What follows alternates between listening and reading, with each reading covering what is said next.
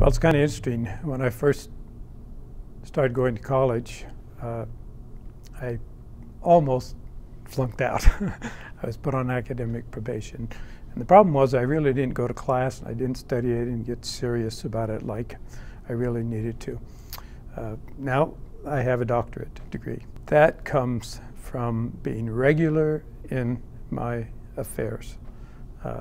I've often said that getting a doctorate is more about perseverance than it is about intelligence. And so we just don't quit.